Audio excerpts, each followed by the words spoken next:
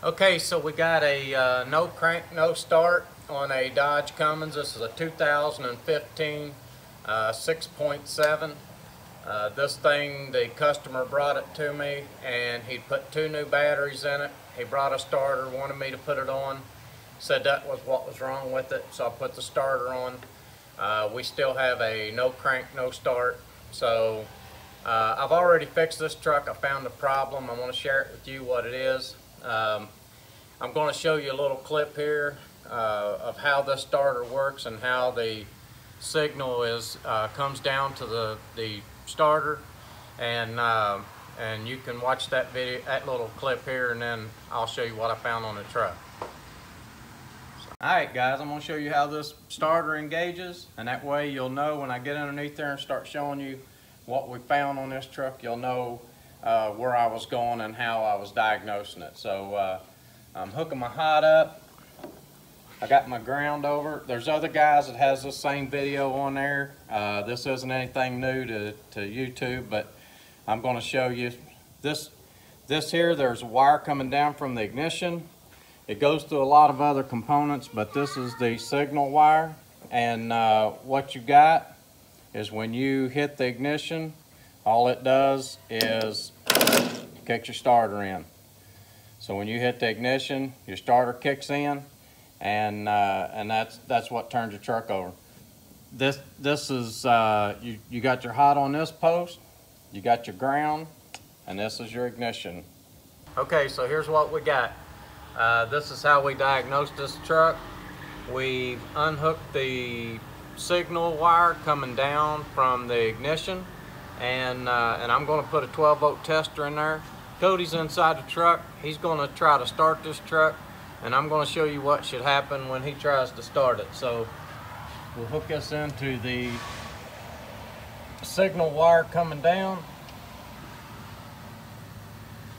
Okay, Cody, try to start it. You see how it lit up?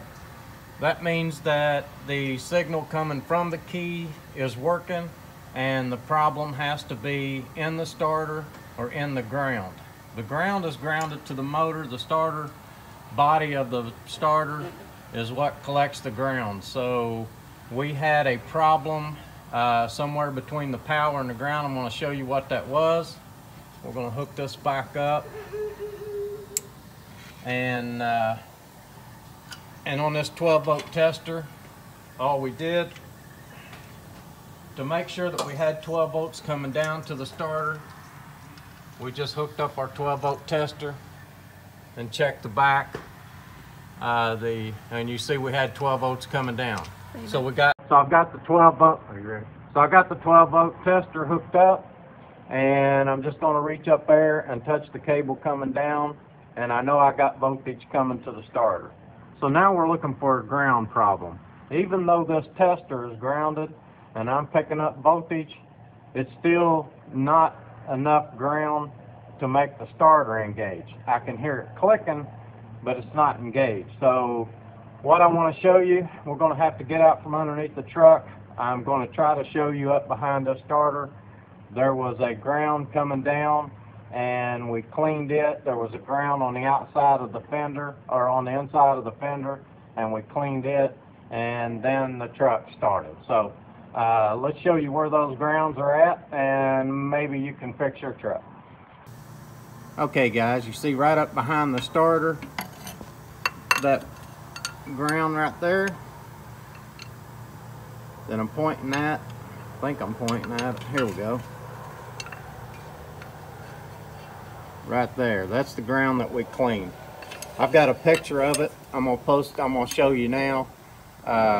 Without the starter on it, I took a picture of it, and we cleaned that one. All right, and right there's the ground wire behind the starter. We took the starter off.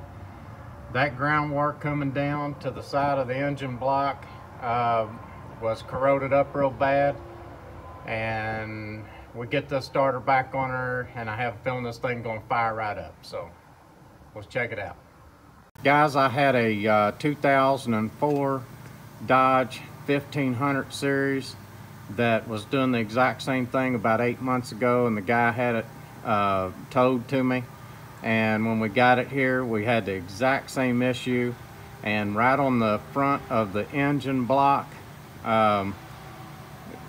there was a ground right there, and we cleaned it, and it started just fine afterwards. So these grounds seem to be a problem. I'm going to show you the one now that is under the fender. Hold on just a second. Let's do this. Come right around here, and you'll see this one right here. We cleaned it also. We just went across. We went over all the grounds and cleaned them up, and got this truck to where it would start. So, Cody, fire it up and let's listen to it.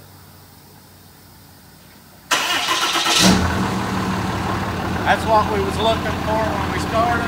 This guy's gonna be tickled to death to get his truck back. I'm gonna charge him a couple of $100 for this, and he can take his new starter back and save himself some cash, and that's what it's all about, saving money. So hope this video helped you. Please subscribe.